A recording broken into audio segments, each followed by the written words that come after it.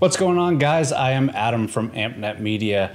Ampnet Media is a marketing and branding company out helping other companies stand out online through professional video, photography, branding, websites, and online ads. Our goal is to help companies really stand out. And in that vein, today we are talking about marketing websites, portfolio websites, branding websites, landing pages, whatever you want to call them. We're talking about websites that people are going to come to, find you, figure out what you do, and get in contact with you. So I hope you enjoy the video. We're going to get into it right after this intro.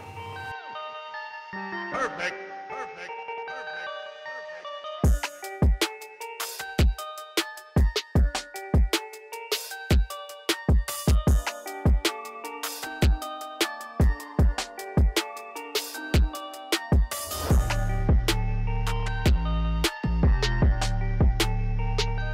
So actually, before we get into this specific video and topic, I am going to be creating a portfolio website for a local photographer here in Dallas. So my thought was that I would build this all and record the process of it, kind of the thoughts behind a lot of stuff, and put that out for you guys to consume. So if you're interested in that, be sure to subscribe to the channel.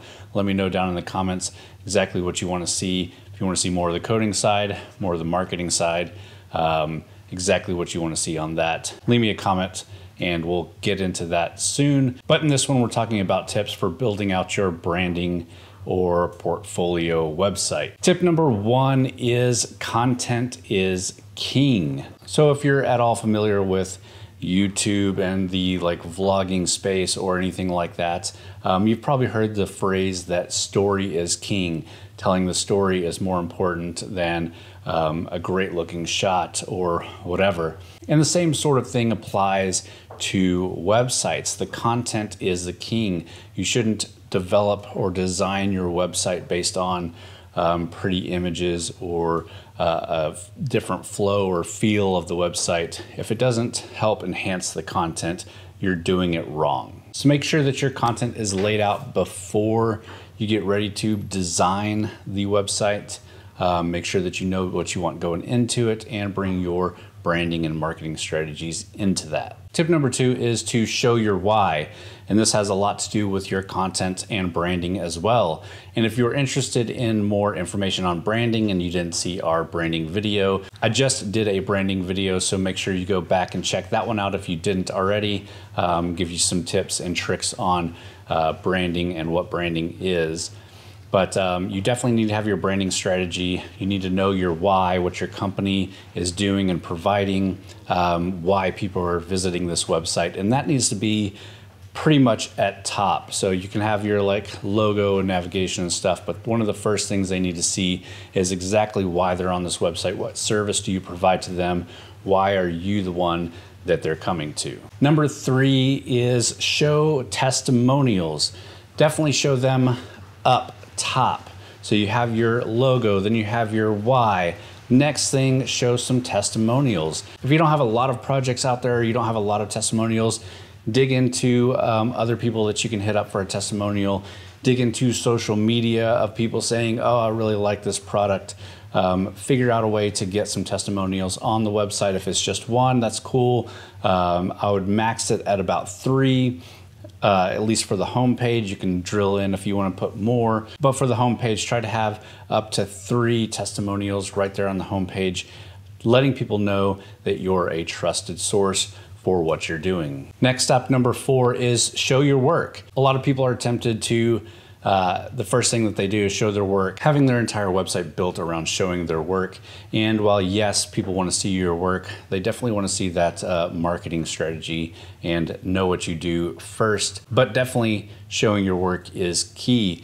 And again, I would limit this to 3, 5, 6, something depending on exactly what you're showing here. You want to limit it to a certain number and definitely use the best content that you have, not just the latest, and also a diverse group of content. So say that you're a portrait photographer or headshot photographer, definitely show different skin tones in that, show that you're able to do that, show different sceneries, very corporate, very not corporate, things like that. Just show different aspects of your work so that people landing don't see just the same thing and assume that that's all you do. But again, while showing your work is super important, it's more important to show some testimonials and for people to know the why before they even see your work. And the final one we'll touch on in this video is have a clear and easy way for them to contact you. One of the simplest ways is to just put a contact form down at the bottom